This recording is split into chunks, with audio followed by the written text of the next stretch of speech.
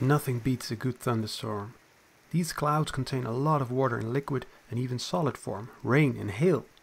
This lesson is about the types of precipitation that can form and how they form.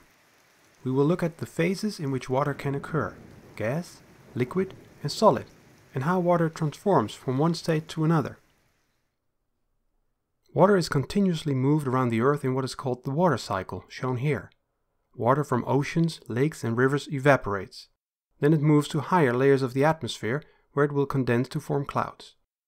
These clouds drift over land, where precipitation may fall in the form of rain, snow or hail. This water then gathers in streams, brooks, rivers and lakes. Some water will seep into the soil and ground, and takes a longer route.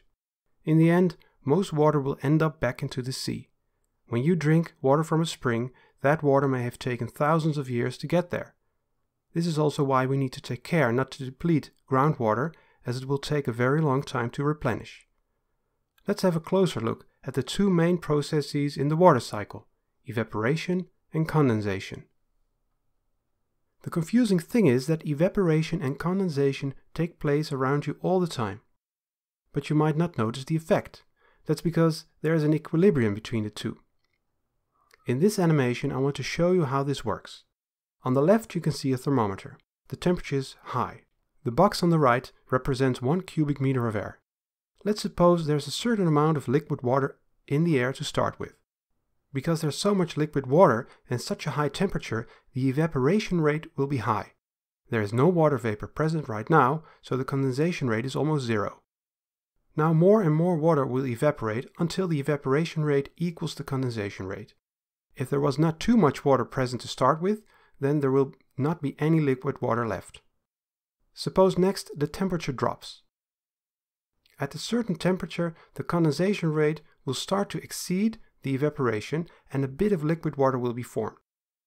This temperature is called the dew point, and it depends on the amount of water present in the air, as well as the pressure of the air. When the temperature drops further, liquid water is formed until evaporation and condensation rates are equal again.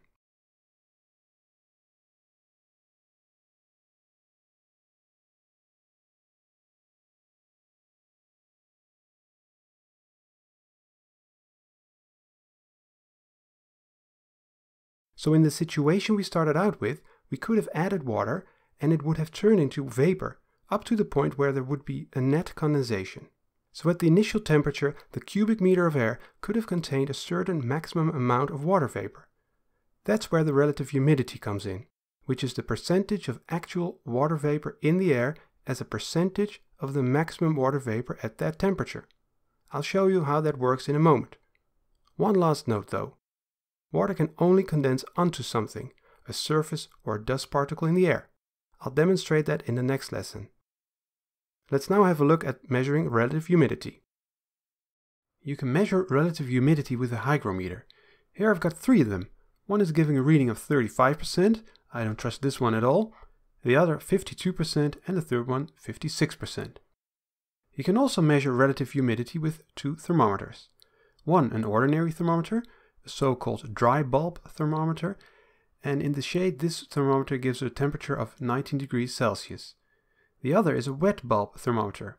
It has a little piece of wet cloth attached to the bottom. The water evaporates, which takes energy, and as a result the thermometer will drop in temperature. But at a lower temperature the evaporation will be less, so an equilibrium will be created that depends on the amount of water vapor in the air and the actual temperature. The wet bulb thermometer is 13 degrees Celsius. Now you can use a table like this one to determine the relative humidity. First, read off the dry bulb temperature, 19 degrees. The wet bulb temperature is 6 degrees lower than the dry bulb temperature, so you look up 6 at the top of the table.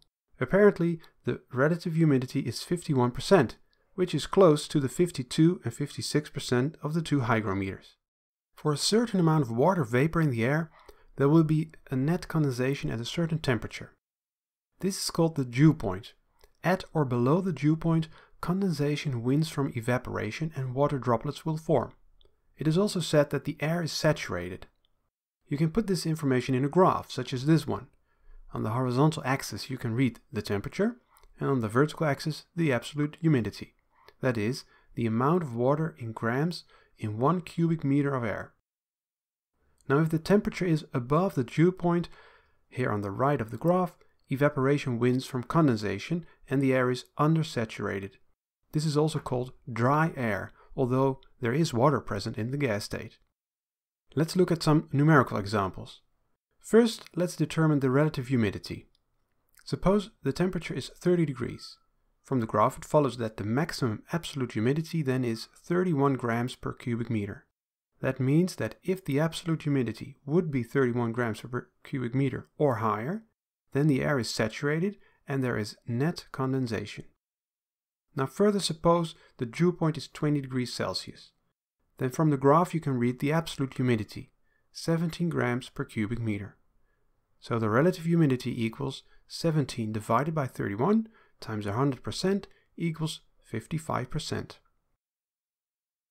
If the dew point would have been 25 degrees instead, then the absolute humidity would be 23 grams per cubic meter and the relative humidity 74%.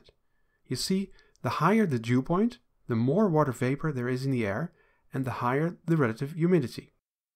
Important to remember, the dew point tells you what the absolute humidity is. You can also find the dew point if you know the relative humidity. Suppose the temperature is 25 degrees Celsius and the relative humidity 60%. Find the dew point. From the graph it follows that the maximum absolute humidity is 23 grams per cubic meter. Remember, this is the maximum amount of water vapor in the air before net condensation occurs. Now the relative humidity is 60%, so the actual amount of water vapor in the air equals 60% from 23 grams per cubic meter equals 13.8 grams per cubic meter. From the graph you can find the corresponding temperature, which is 17 degrees Celsius. This is the dew point. Let's now look at the 4 main types of precipitation. Rain forms when the air with some amount of water vapor in it is cooled below the dew point, but stays above 0 degrees Celsius. There are different ways in which air can cool. For example, because it radiates and loses energy, or because it is lifted. Next lesson I will explain that effect. Sleet consists of small pellets of ice. Sleet is formed when rain is partially frozen or snow melted and refrozen. Hail forms most often in thunderstorms. Rain droplets are frozen and clumped together, forming larger lumps of ice. Snow forms when water vapor directly turns into ice, forming ice crystals. Those crystals grow in a regular shape of a 6-pointed star. The dew point must be below 0. Finally, there are 3 phenomena that have to do with dew point and condensation where the air cools. Dew forms when moist air comes into contact with a cold surface. The air cools through conduction and the dew point is reached.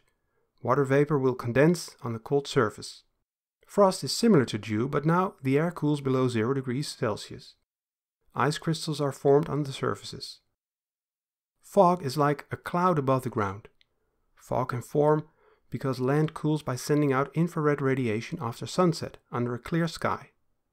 When the temperature drops below the dew point, clouds form.